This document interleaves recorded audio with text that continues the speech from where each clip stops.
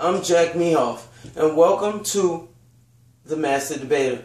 Now, there's been a lot of controversy over the whole Tank Lip P.Price Solano fiasco, and I have an exclusive interview with none other than Yeah Man. So let's get straight into it.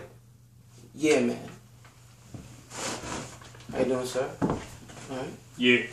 Now, there's been a lot of disrespect, a lot of talk between Tank Lip and P.Price Solano. I just want to get your thoughts on it. Do you like Tank Lip? Yeah. Okay. Is Tank Lip on a roll in the WWA given his 4th and 5th round? Yeah. Okay. And, do you think Tank Lip is hot? Yeah. Okay. Alright.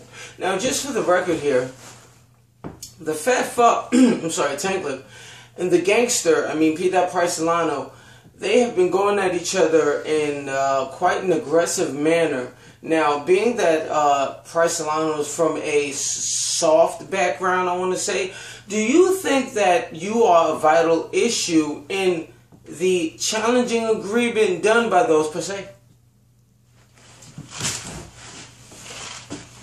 Yeah. Okay, alright. Now, Tank Lip saw himself as a sexy boy. He even quoted it and put it on Twitter. Do you agree? Yeah. Okay. So you believe he's a sexy boy. That's cool. So, my question to you now is, there's been a lot of doubt. There's been a lot of backlash with P.Price Solano.